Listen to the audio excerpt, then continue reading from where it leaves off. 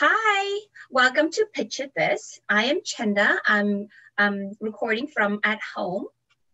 And I'm Danae, and I'm recording at the Billie Jean King Library. And Picture This is our monthly conversation sharing great books from our picture book collections, airing the second Wednesday of the month. Danae, let's get started with this session. What do you have to share?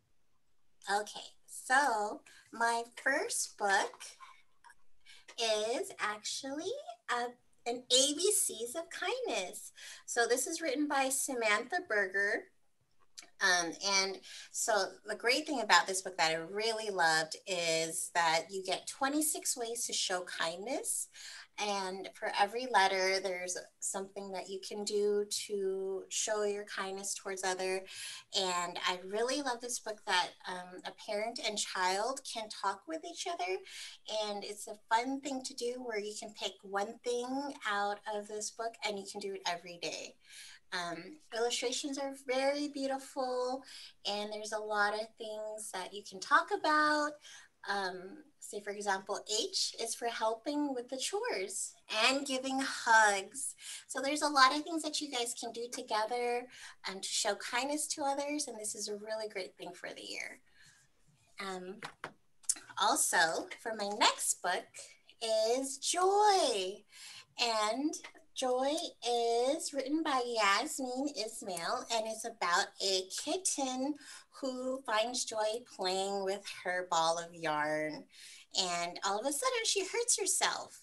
And the mama cat comes and comforts her and gives her cuddles and words of encouragement, which is really nice.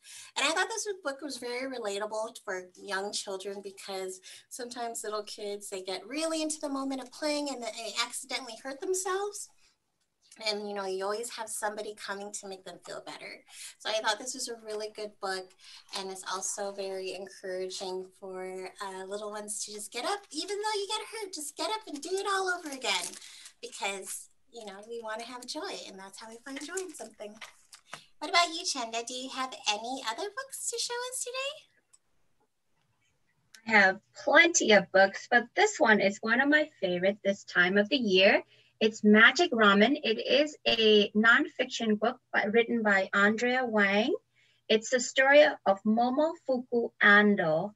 He's a Japanese person that lived after World War II, and he saw how there were long lines on the sidewalk after World War II, and people, food was scarce, and it just kind of remind me a little bit of what we've been seeing in the news. People are lining up, waiting for food. And anyway, Mr. Ando thought that, you know, he has to do something about this because it's so sad. And he went home and he couldn't forget about the hungry people. And he said, the world is peaceful only when everyone has enough to eat, he realized.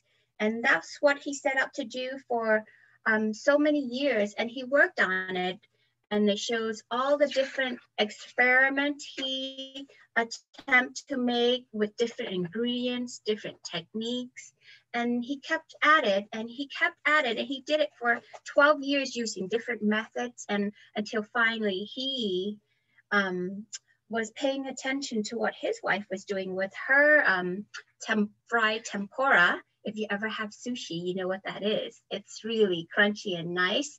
And then he used that technique and applied it to the noodles he was trying to make, and it made wonderful, great tasting instant noodle, and his whole family helped him.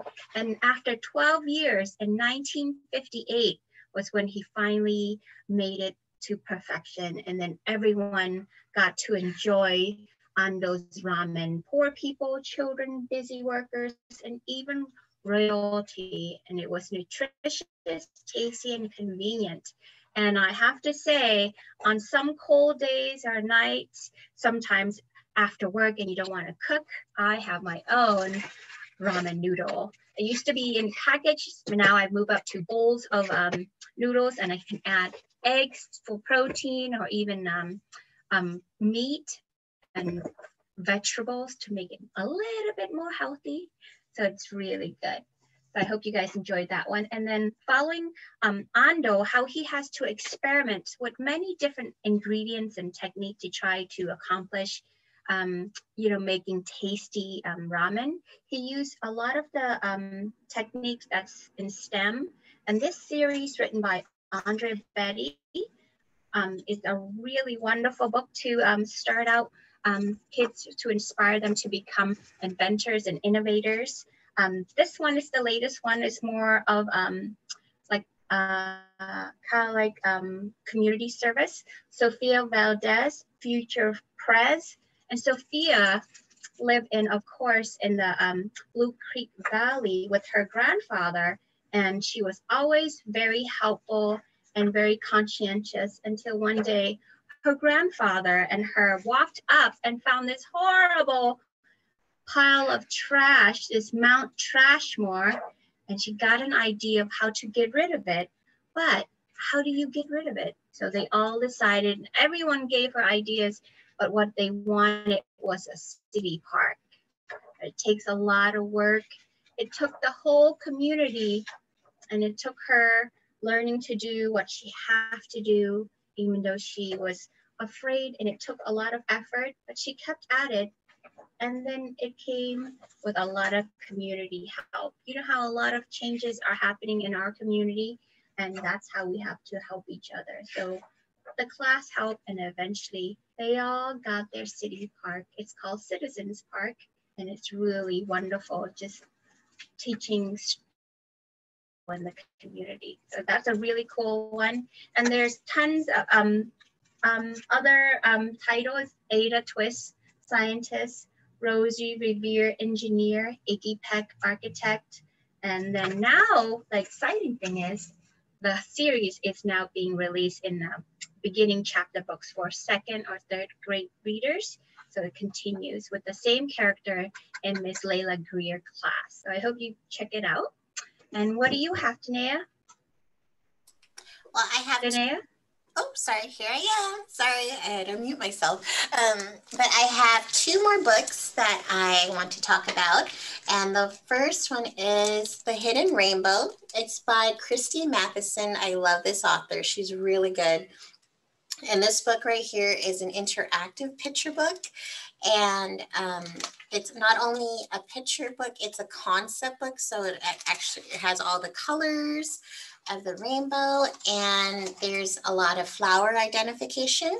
So in this book, she's asking you to really interact with the bees, and you can do counting. So there's 4 bees are eating pollen now that yellow has come out. So you're really seeing a lot of color, a lot of just everything. I was really amazed with this book, and it's very simple. I always love her writing because it really just is very simple and so colorful. She's also written the book Tap the Magic Tree. So that's a really popular one too. So if you ever want, check this book out. It's another good book to have. And my second one is The 3 Little Yogis and the Wolf Who Lost His Breath. And it's a fairy tale to help you feel better. And this is written by Suzanne Verde. And the story is about a wolf who wants to huff and puff and blow that house down, but he can't find his breath. And instead of being scared, the 3 little pigs help Wolf try and find his breath. So they help him by telling him, well, maybe you should meditate a little. So they teach him how to meditate. They teach him how to do some yoga poses. And there's all these things that they're kind of just helping him do. But you have to check it out to find out what happens at the end, to see what he does. And I really love this book. It was really good. And if you ever want to teach your child how to find their inner breath, this is a great book because, oh, by the way, you have 3 little yogi pigs helping you do that. And there's some cool yoga moves in here that you should check out. And what about you, Chenda? Do you have other books to show us? Well, I have a great book that follows that. I hope the wolf uses his breath, if you know the story of the 3 little pigs, not to blow something down. But, you know, having your breath, it works well with every situation you're in. This book is Mad Bear. It's the first book written by Kimberly Gee of this series. She has a new one now that just came out, Glad Bear. But I'm going to talk to you about Mad Bear, because little bear here is, I love his expression. Oh, I've seen those faces at preschool story time before when somebody is so mad because nothing is going his way. Oh, look at him. He has his arm crossed. He was the first to leave the park, and he has to go home and take a nap instead of being outside. And he has an owie. And then guess what? Oh, the worst is he has to take off his favorite boot to take a nap and leave his stick outside. And he's so mad. You see him? Oh my goodness. Oh, and then he practiced his breathing exercise. Probably mommy has to do it with him or daddy too, because he's so cranky and he's crying. And he takes a breath and another breath, and you do it along with him. And then like a balloon, he lets it all go. And he gave his little teddy bear a hug, and he felt so much better. And it doesn't hurt that mommy and daddy. And now he feels quiet with mommy and daddy and takes a nap. And after the nap and a little snack, oh, he wakes up. He feels all better. That we wish we could all feel better. Oh, then he picks up his boots and go right out to play again and with his stick. So this is a great book to share and how to practice our breathing, our breath, when our emotion gets the better of us. So that's by Kimberly Gee. It's really wonderful. You have to check out Glad Bear and what he's glad about. And this one is a book, it's Kaya and the Bees. It's written by Maribeth Boltz. It's really a great book about bees and the benefits of, you know, people who keep bees on their rooftop or in their garden. But what if you have somebody who's afraid of bees, you know, because they've been stung before and it hurts. This little girl here shares an apartment with her dad. Her dad keeps the bee because he says, you know, bees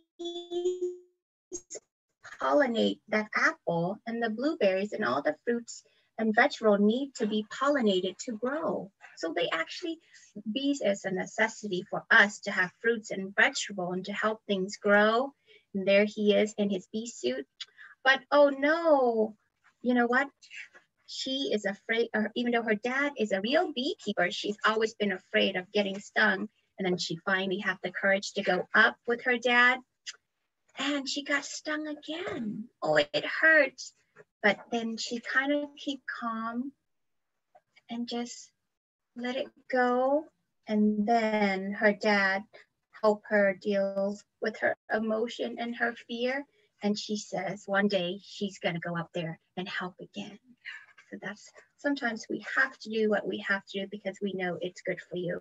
Because that oh, it's a mystery, isn't it? That a bee, just a itty bitty insect with 1 stingers, 2 pairs of wings, and 6 hairy legs can make honey. Not just make honey, but helps our fruit and vegetable grow. So I hope you check this book out.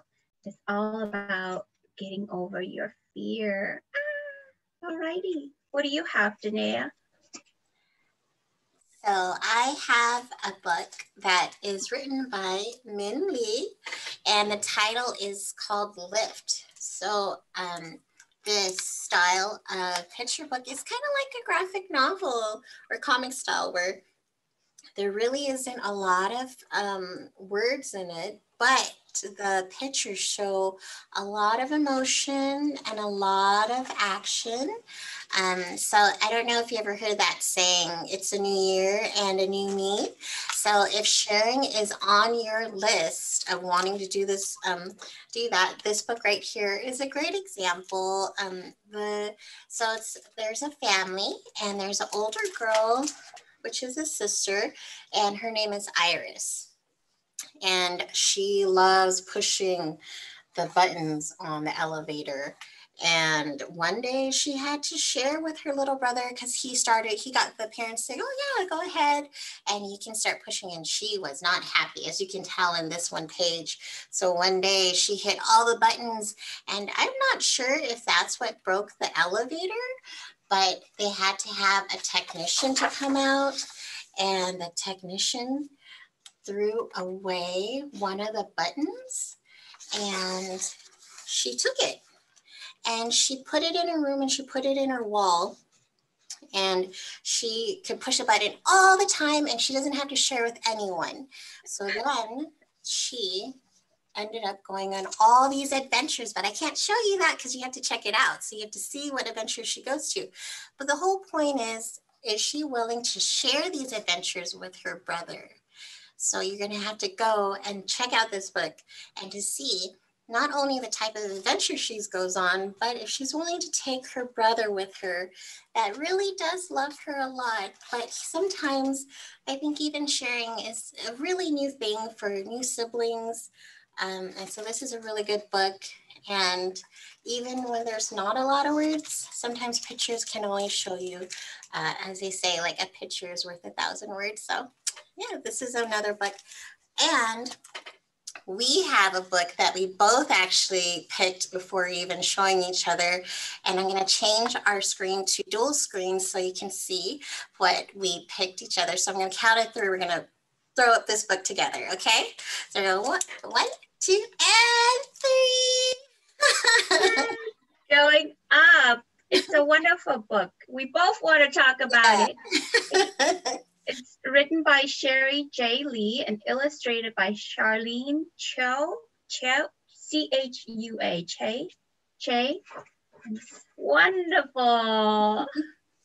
I loved it. So this was it's a really good book if you take a look at all the pictures and see, like, what's going on in an apartment. There's just a lot of things going on in this book, but you can take a lot. For me personally, when I was reading this, I felt like this teaches others to be patient because none of us really like to be on an elevator that long. And, they're going up to a celebration. And so I felt like, oh, they're giving and everybody has a sense of belonging in that apartment complex and they're all coming together for one thing. So I thought this is a great way of like showing like, hey, there's like, we can all come together for one thing and let's make it happen. And it's all in an elevator. My favorite part is learning, being introduced to something new that I don't know, that I have to look up. So one of the family, Mr. and Mrs. Habib, on the 4th floor, and their grandkids, they brought something holding in a big bowl. It's called gulab janam. It's like Indian food, a dessert, and I had to look it up, and I found it on the internet. You have to look it up too if you don't know what it is. It looks delicious, and I hope once COVID is done, we can go to the Indian district in Artesia, and maybe I can go and order it's gulab janam. It's a dessert that looks delicious, and it's the favorite dessert of the kids in the book. I know, I can't wait to try it out. And then my other favorite part is like everybody's finally in the elevator, and I can't believe how many people. Are you ready to open yours? Ooh, let's see. All right, how many people are in the elevator? Oh my goodness. You know what? Did you count how many people were in the elevator? I know, it's just like, it's so many people. Okay, so if you check this book out, you'll have to take the time and reread it maybe and count how many people got onto the elevator. It's so fantastic. All the people that came to the party were in the elevator with the little girl and her father. It's so wonderful. You see, and even dogs. There's dogs and cats and other animals too. Everybody's just having fun. Yes, it's so wonderful, and I can't wait for us to be able to do that someday. I imagine there will be a lot of parties going on after everyone's get vaccinated, and this becomes safe for us to go up. Yay! Enjoy our neighbors. All right. Shanna, you have a couple more books to talk about, so I'm going to change this back to speaker view. Okay, I do. One of the books that I love is Ohana, means family. In Hawaii. It's written by Ilama Lomas and illustrated by Kennard Pack. I love the process, and it's building up rhyme. So they go, this is the kalo to make the poi for our Ohana's luau. So poi, if you ever been to Hawaii, is the kind of like a mash up taro plant that it becomes really soft, and this is the man making the poi. But the kalo is the taro, and it just shows the process of it being grown in the mud and who takes care of it and how it's grown, and then the family that gathered together to share the food and drinks and everything. And it's really just a wonderful book to share about culture, but also just family. And it's wonderfully illustrated. I love the taro plant and how it's depicted and drawn in the picture, and how the kids and the family work together to, provide for each other. And it's also the stories that are told around. And of course, the scene that we all wish is happening soon, that we can have our families and friends gather again over dinner. And the note from the author and the note on kalo and poi is really wonderful to read about too. So if you go to Asian markets, you can probably find taro. It's a root of this taro plant, and it's really cool looking, and they made it into chips now, so you can find that also. But we use the stems and the root, and you can use the leaf to wrap things up, and it's really an awesome plant to think about. And then my last book, Our Favorite Day of the Year, written by A.E. Ali, illustrated by Raheli Jamapur Bell. It's beautiful. I love the end paper illustration. It has all the different holidays from different culture, but it's mainly about the kindergartners who are meeting for the first time, and their teacher asked them to do a show and tell of their favorite holiday or favorite day of the year, not just holiday. So you can pick any day that's going to be your favorite, and then the class get to celebrate it with you. So of course, I love the illustration of the four boys. They're so different, but they're all in kindergarten. They all like their teachers, and they're all thinking like, what can they possibly find to celebrate? But they do. There's a little boy, Id Mubarak. It's a Musas. That's his favorite holiday, and shows. But as the four boys celebrate all their different holidays, I noticed there's a commonality throughout the celebration. They all involve food and getting together and celebrating with families and sharing. And it's such a wonderful book as the boy. And then one of the boy, his family, Kevin, celebrate Pi Day on March 14th. Pi Day is 3.14, is a very important number in math. And on that day, his family, they make different kinds of pies, and they learn about scientists and their discovery. And so it's really awesome to just celebrate. Think of a day. I can't wait for 2021 to just pick a day that's going to be my favorite and make something, or to bring it and share it with either my coworkers, my family, or just have a get together.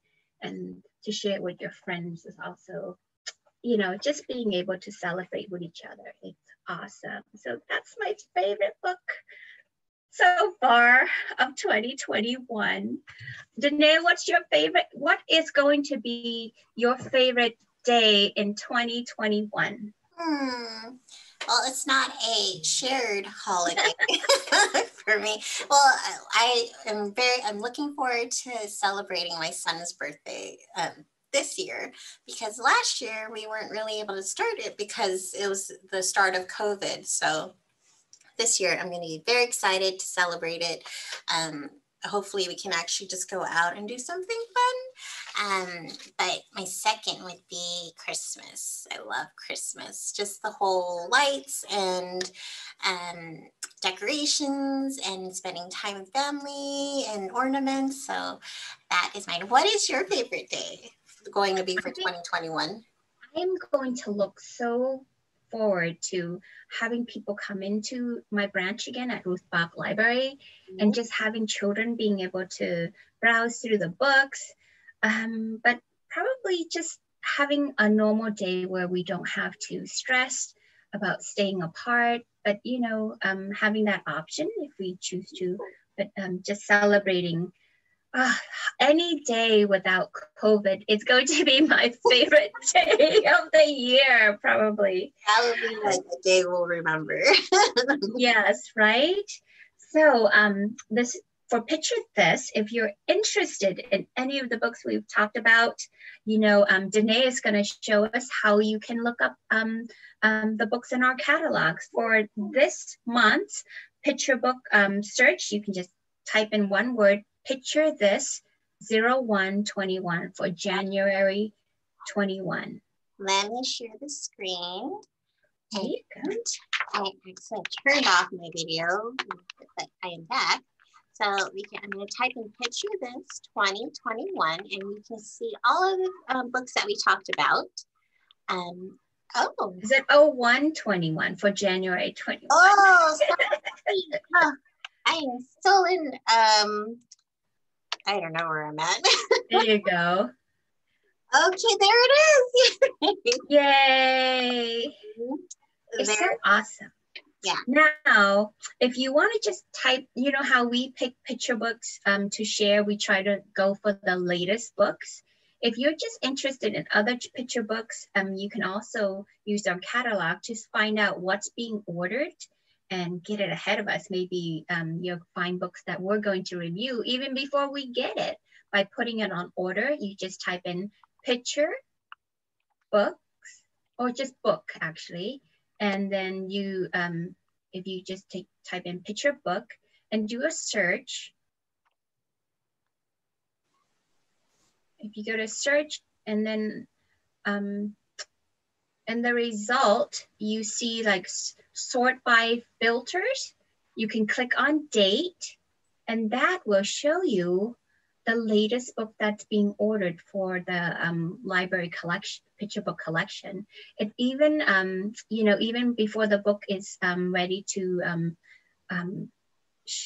be circulated, as soon as we put the book on order that we're going to get it, you can see what we're going to purchase for the library. So that's a really awesome way to get the latest book for those preschool or really avid picture book readers. So you can get your hands on a brand new book. Yes, and I was like, come on, load. So yeah. There it is. It has the most current book that we have as in our picture book. And then if you keep scrolling down, you can see all of the other books that we have ordered in 2020 going by date. So yeah, if you this is a great way of trying to find new books that we have that usually if you come into the library, they're in a specific place. But since you can't do that right now, we are showing you how to find it on the catalog. Yeah, so if you're looking for a specific author or subject, you can always click on date, and that will sort it from the latest book first, so that you get the newest item, and then you can put a request in for the book. So this is it for our year for Picture This. Okay, and so January 21st, we'll see you sometimes. Well, stay safe and healthy this new year. I hope you guys will see you next month. All Bye, right. Janaea. Bye.